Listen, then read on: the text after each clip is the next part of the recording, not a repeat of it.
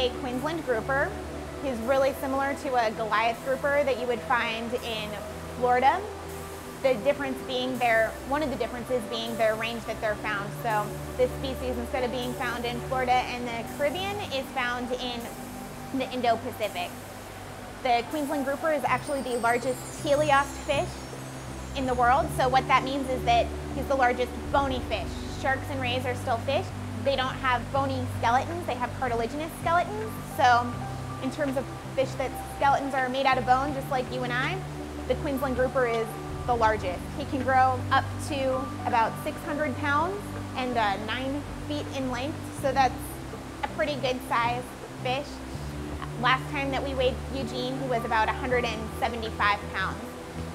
When we got him, he was approximately a foot in size, and we got him in 2003. So he's at least 12 years old. We estimate that he's probably closer to 13 or 14, as when they're very young, they have a pretty quick growth rate. Another cool thing about Eugene and all Queensland groupers is that they are protogynous hermaphrodites, which means that they are born as female and later in life they turn into males, which is a pretty cool thing that a lot of different species of fish do. It's a really interesting reproductive strategy.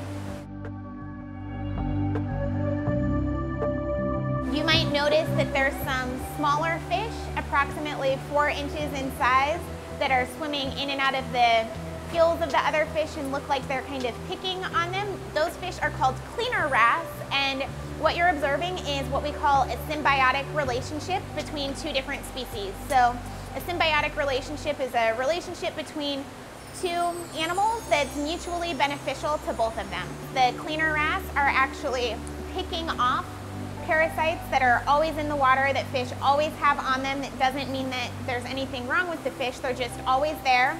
So it's beneficial to the fish that they're picking at because it's helping to keep them healthy, and then it's beneficial for the cleaner wrasse because they're getting a good meal.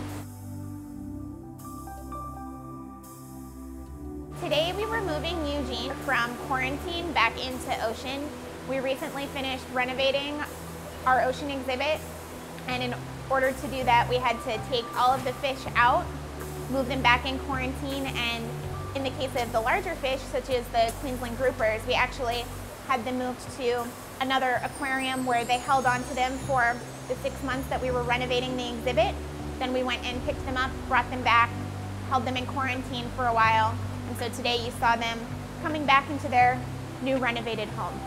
In order to prepare for something like this, you meet together as a team and discuss beforehand the plan of action that you're going to take. So we had beforehand decided that we were going to scoop him up into the stretcher that we had, and then we decide the path through the aquarium that we're going to take, the point where we're going to either move him up through the elevators, or if we're going to carry him up through the stairs.